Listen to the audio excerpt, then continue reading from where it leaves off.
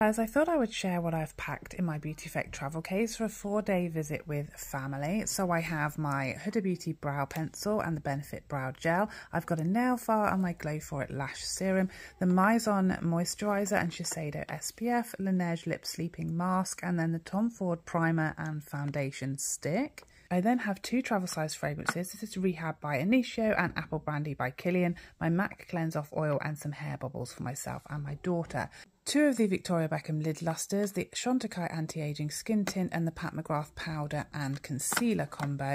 2 nude lipsticks, the Charlotte Tilbury cream bronzer, and hiding under here the NARS Orgasm blush and highlight palette. My deodorant, the current nail varnish I'm wearing right now, which is Incognito Mode by OPI, the Fenty mascara, and of course my travel Kayaki set from Sonia G, which is everything that I need.